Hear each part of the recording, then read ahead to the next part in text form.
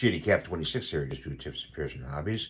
And we've got the Canon G7020. I'm going to show you how to use the bottom scanner right here, okay?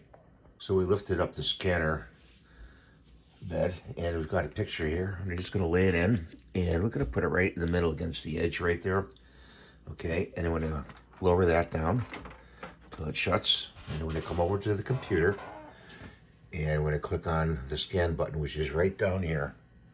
All right, open the software up, and there it is. And since we've got a picture in there, we're going to go to photo, click on photo, and it's going to scan, okay?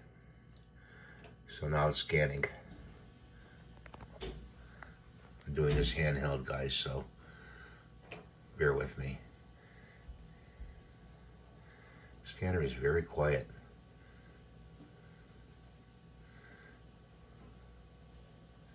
It's going to take a while. There it goes. Hear the sound of the scanner? Oh, and boom. It took a lot faster than it did. See the picture down here? There it is right there.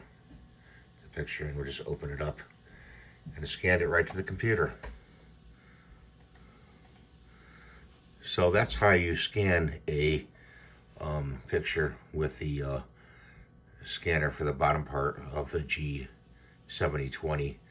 And remember, always take your picture out from the bed underneath, because you'll forget it and you'll say, oh, that's where I left that picture. So thanks for watching. Have a great day, and please rate and subscribe, and we'll see you next time.